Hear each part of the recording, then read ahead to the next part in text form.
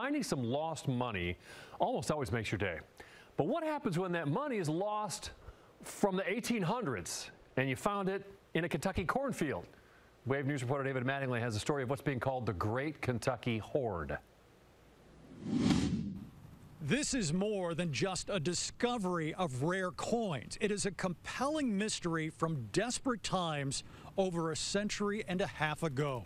There are more than 700 rare U.S. gold coins dating from 1840 to 1862, and they've become one of the greatest coin collecting finds of the 21st century.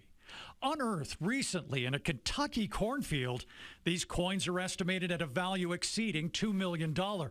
An extremely rare find, as buried treasures go. Rarer still to find them in such good condition. Underneath were just these phenomenally beautiful preserved coins. And I think they were preserved so well because they weren't exposed to air and they were buried in the ground. The mystery of how they landed in that Kentucky cornfield promotes speculation. One likely scenario has a wealthy Kentuckian burying his wealth to hide it from an advancing Confederate army. If you had a lot of money, historically you buried it. Banks were good. They robbed the banks.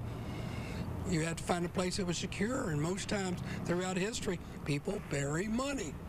What happens if you bury money and you get killed? It stays in the ground. Why the owner failed to return is unknown. And 160 years later, new questions arise.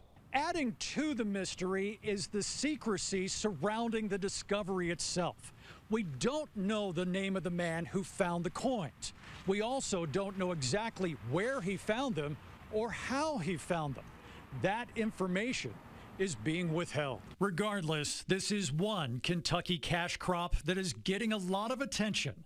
A priceless story about a highly improbable find. And all of the coins are now on the market. The money they are expected to make is expected to be just as interesting as the story behind them. David Mattingly, Wave News.